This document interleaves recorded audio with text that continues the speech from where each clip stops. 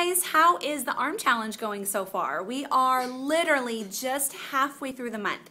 So what I wanted to do today was provide you guys with a video that shows you even more options to create more change. So the more we change the movement, the more our body changes. So in the push-up, I have an awesome push-up.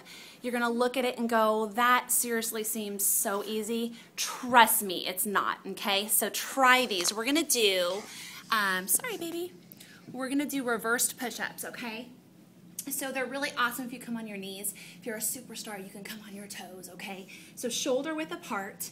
And what you're gonna do is you're going to keep your wrists directly under your shoulders. You're gonna come down looking at the ground. You're gonna wiggle your hands and you're gonna push up with those pecs as you rise, keeping that core in, all right? And so each one of these is gonna be one, okay? As my kid entertains us in the back.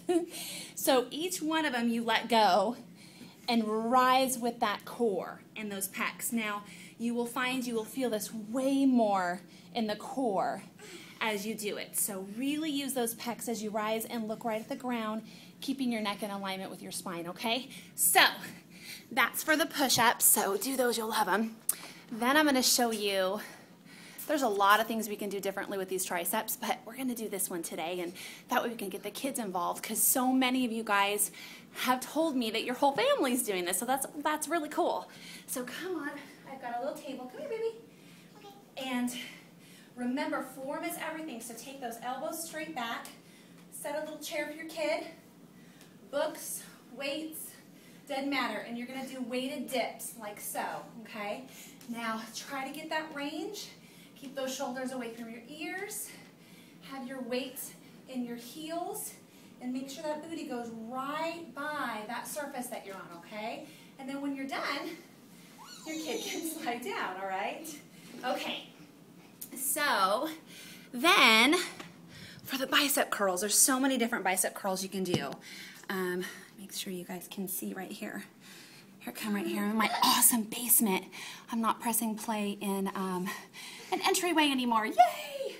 All right, so this is one of my favorite bicep curls. It's so awesome, okay? So take your shoulders down away from your ears, and you want to take your elbows literally directly into your ribs. Have neutral wrists. I don't want your wrists going like this. No tendonitis in the ears, okay? So you're going to come out and right back in, keeping that chest lifted. And you're gonna go out, hold on baby, and then right back in. If you gotta do one at a time, that's okay. I only have 5 pounds. 10 is probably the most that I physically do with this, but you're gonna come out, soft elbows, and then right back in. And you can count each of these as one, okay? So there you go.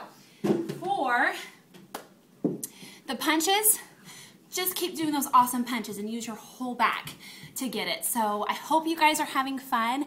I have an awesome plan for August. So let me know how you guys are doing, if these are helping.